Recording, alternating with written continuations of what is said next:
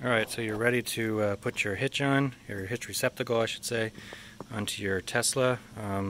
So this thing just snaps up and then these little ball things snap into place, but they have to be unlocked. So you need to use your little red key which goes in here. I think when you receive this it should have already been at the locked position, so you want to put it to unlock. And what that lets you do is pull this out a little bit. Let's see if I can show that. So you pull it up and then twist it to so that the red is next to that white thing, and now we're gonna snap it in. So now you can see it pulled in, that those balls are now actually loose, except for this back one, which is, I think that's what triggers the snap mechanism. So then align it with these triangle.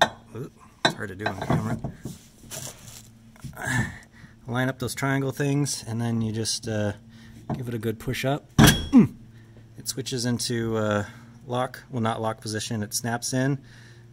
Turn the key to lock, remove the key, prevent corrosion with the little cover there, and boom, you're good to go.